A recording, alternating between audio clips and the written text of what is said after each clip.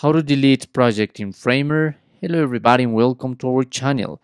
Today you're going to learn how you can delete a project here in framer.com, so please watch till the end to properly understand the tutorial. And don't forget, you're going to be able to find framer.com website and sign up links in the description of this tutorial. So if you're in a project like me, so you just have to go into the left top corner and go into the dashboard. Go to the dashboard. So if you're in a dashboard, if you click on all, you're gonna find all your projects. Unfortunately, when we click on the three dots, we have a big variety of options, but none of these is delete. There's no way to delete a project here in framer.com. I don't know why, but I'm gonna teach you like a trick. So by now I'm gonna archive this project, test number one, archive project.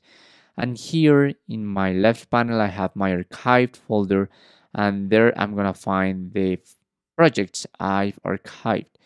Now, if you want to unarchive, just click on it and come back to template. So I recommend you to create a new folder whose name is trash. Click on done.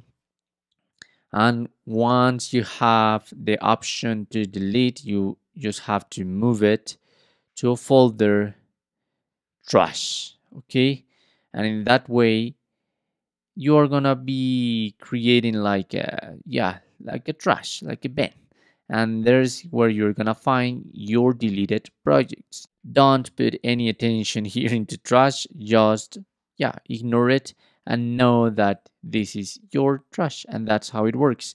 You can also create a team whose name is trash. I'm gonna place the number one, and here in the all projects you have the same option. Move to the team trash one into all and move. And that's how it works. So in that way, you're not gonna have that project in your team but another team, and it could be easier to ignore. That's how you can delete a project in Framer. Thanks for watching.